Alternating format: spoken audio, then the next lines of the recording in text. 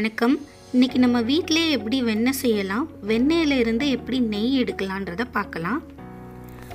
இந்த கிண்ணத்தில் ஃபுல்லாக ஆடை இருக்குது. 10 நாளில் சேர்த்து வச்ச ஆடை.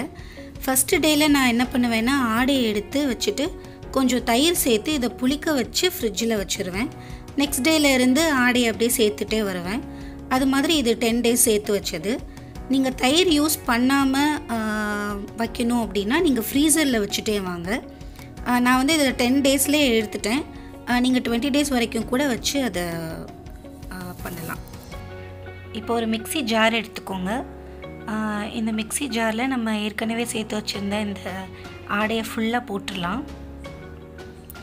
போட்டுட்டு இதை மிக்ஸியை ஆன் பண்ணி ஒரு 2 மினிட்ஸ் நல்லா ஓட விடணும். இப்போ நான் அதில் கொஞ்சம் தண்ணி ஊற்றுறேன், இந்த கிண்ணத்தில் இருக்கிற எல்லாத்தையுமே அதில் போடுறதுக்காக.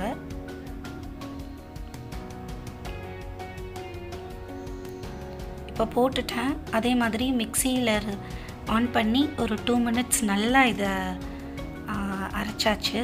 இப்போ இதை வந்து இந்த மாதிரி ஒரு பாத்திரத்தில் மாற்றிக்கோங்க. இப்போ இந்த மூடியில் அதே மாதிரி ஜாரில் இருக்கிறது எல்லாத்தையுமே நம்ம கொஞ்சம் தண்ணி ஊற்றி கலக்கி மறுபடியும் அந்த பாத்திரத்தில் ஊற்றிடலாம்.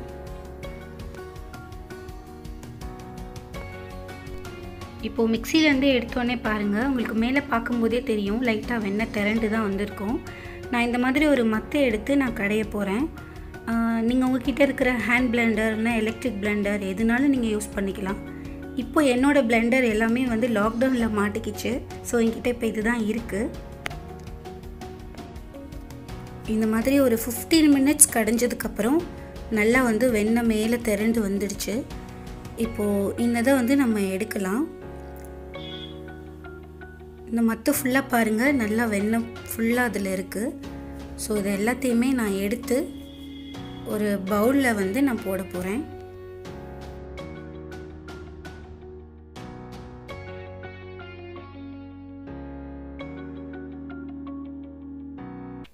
ஒரு பவுலில் கொஞ்சம் தண்ணி ஊற்றி அதில் அந்த வெண்ணெயெல்லாம் நான் போட்டிருக்கேன்.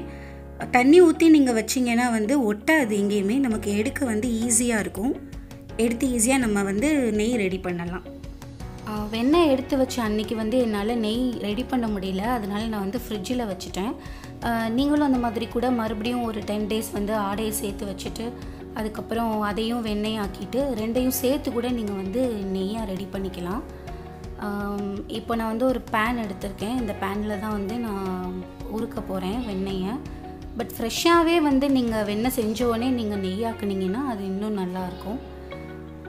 இப்போ நான் அது போட்டேன். இது அப்படியே கொஞ்சம் கொஞ்சமாக மெல்ட் ஆகிக்கிட்டே வரும்.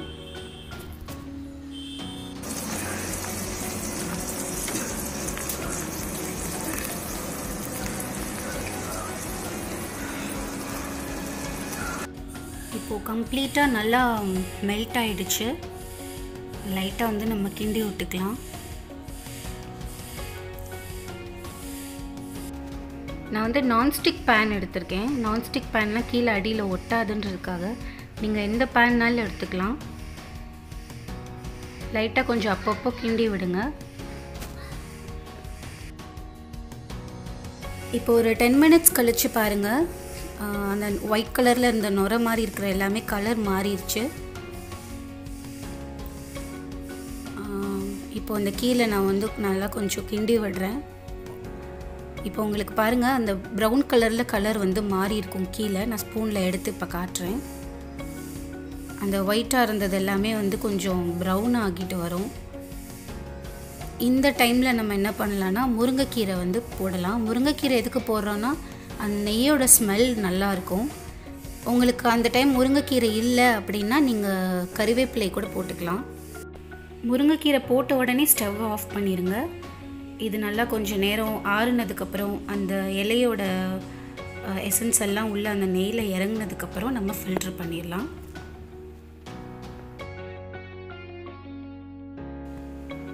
இது நான் ஃபில்ட்ரு பண்ணதுக்கப்புறம் எடுத்தது. ஃபில்ட்ரு பண்ணதுக்கப்புறம் என்கிட்ட ஒரு தேன் பாட்டில் இருந்தது. அதில் தனியாக வந்து இந்த நெய்யை நான் போட்டுட்டேன்.